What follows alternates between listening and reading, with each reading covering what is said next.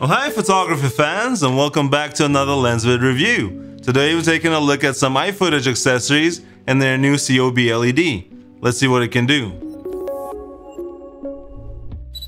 We have already reviewed a number of iFootage products here. The company is well known for its innovative grip products, and today we're going to take a quick look at a few new products by iFootage, including their first 60-watt COB LED daylight fixture. The first product we'll look at today is this pocket phone clamp. This $30 plastic clamp comes in different colors and can be used as a stand or selfie grip or mounted with its Arca Swiss plate or Manfrotto 50mm extension plate. It also features a 1/4 inch mount to set it up on any stand, like this elegant wooden mini tripod from iFootage or their flat base monopod. The flat base is very useful in the studio since it doesn't take up a lot of room. iFootage offers a tall and a short tabletop version of this monopod.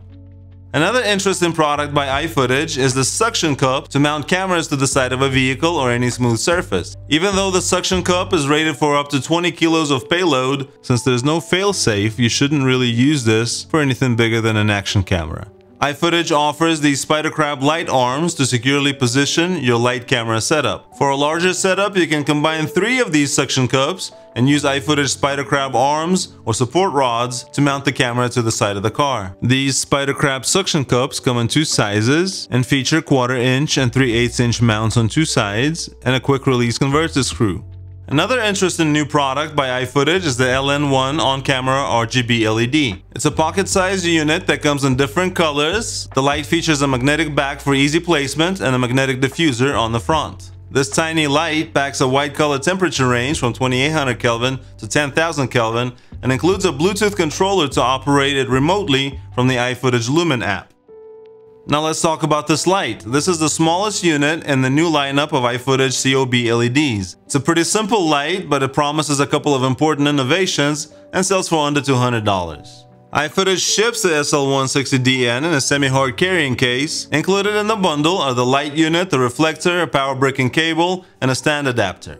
The SL1 sports a minimalist design. It's a lightweight, almost pocket-sized unit. It features an aluminum base and a plastic enclosure. The front of the light features a proprietary mount that looks like a mini Bowens mount.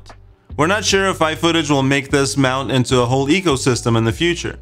There's an optional Bowens mount adapter and a new 90cm softbox. Both of these feel pretty basic. The Bowens ring is made of plastic and it has this tiny hard-to-grip handle. The softbox is a very simple spoke lock design with flaps in the back.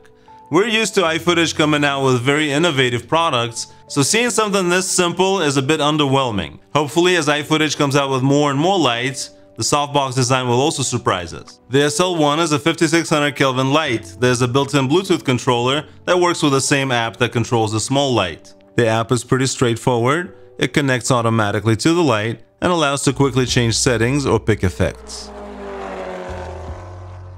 You're going too fast there. Why don't you stop and hit that subscribe button and the bell notification. The unit is cooled with a pretty silent fan. The only part of the light that gets warm is the LED itself, but you wouldn't want to be touching that anyway. On the back of the light there are 2 clickable knobs for dimmer control and effects and menu. There's also a power button and a power cable port. The power brick comes with a small metal cable to hang it from the stand. Not the best solution, but it's nice to have. One of the most important innovations of the SL1 is the USB-C power option. It requires 100 watts of power delivery, so it's important to use it with the right cable and charger. As far as we know, this is the first 60-watt COB LED light that can be powered through USB-C. iFootage also offers a V-mount battery plate with a handle. And now it says using a 150 watt-hour battery, we were only able to get about an hour of continuous output at 100% with Bluetooth enabled. One major innovation of the SL1 is the reduced blue spike in the light spectrum, which is problematic for other LED lights to accurately produce. We asked iFootage for an explanation about how they accomplished this, and we'll update the article on our website when we get an answer.